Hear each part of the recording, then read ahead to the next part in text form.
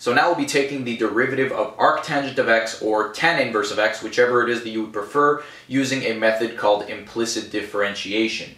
So what we'll be taking advantage of in this video is the fact that tangent and arctangent are inverses of each other. So we have y is equal to arctangent of x, and we want to isolate for x.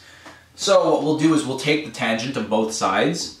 So tangent of y is equal to the tangent of arctangent of x.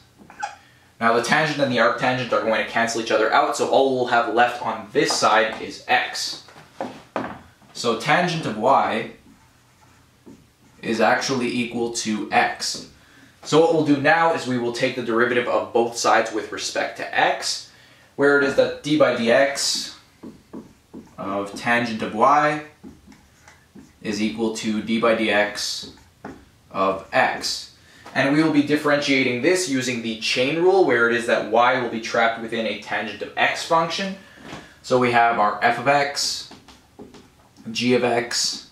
Feel free to go ahead and check out my chain rule application video in order to familiarize yourself with the chain rule if you aren't already, where our outer function will be tangent of x, our inner function will be y, our derivative of our outer function will be secant squared of x, and the derivative of our inner function will be dy by dx, which is essentially what it is that we're solving for. So we differentiate both sides, one with the chain rule, where we will have f prime composed of g multiplied by g prime. This is all chain rule application. So this side will be equal to secant squared of y multiplied by dy by dx is equal to the derivative of x with respect to x, which is simply equal to 1.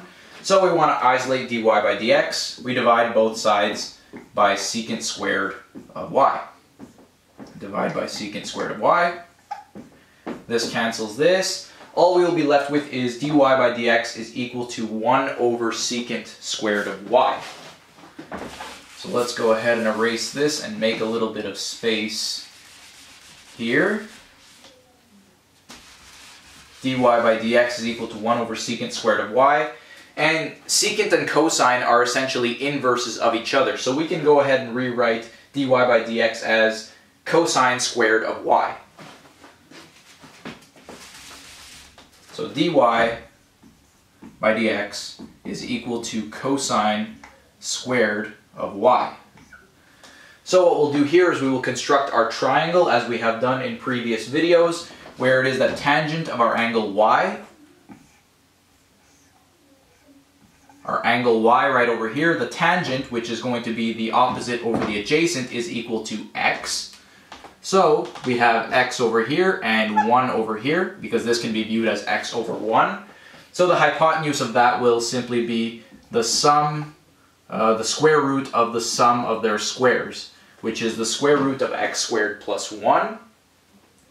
So cosine squared of y is simply going to be equal to, if we were to take the cosine of this triangle here, cosine of y in this triangle, cosine is going to be adjacent divided by the hypotenuse, which is 1 over the square root of x squared plus 1.